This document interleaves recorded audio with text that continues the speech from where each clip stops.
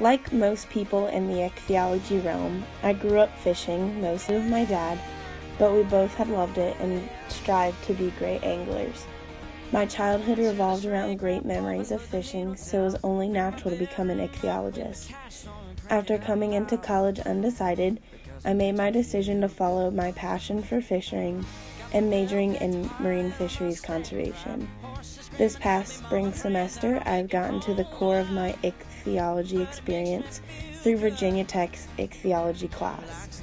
I've learned a lot about the different parts of fish, both internal and external, as well as how to identify them in the field. I have also learned a lot about how and why each fish was created the way it is. One of my favorite things to learn was the internal anatomy. It was a very hands-on experience. By being able to touch and move around, even cut open sometimes, the different organs, veins, and arteries, it helped me to better see how each one worked as a part of the system. I understand my calling better when I found true enjoyment in learning more about fish on my own. The professors provided fish for us to learn more about one day in class, and we were just told to use the fish and be able to teach the class something after a little over an hour. My lab partner Sandra and I had a chain pickerel and a red horse sucker to dissect. Sandra took over the pickerel and I really dove into learning about the otoliths and gills. I took the sucker and decided to use it for learning and teaching for the future.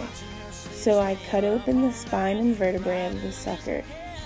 After cutting off the flesh and pulling out 3 sections of vertebrae, you could see every part of the spine we had talked about in previous labs.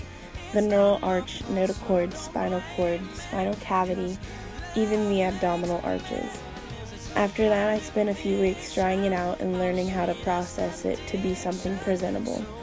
This was a pivotal moment when I realized not only do I major in something incredible, but something I love.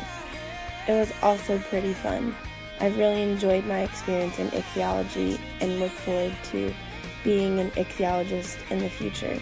I can't wait to change the world and conserve and learn more about the fishes of the sea.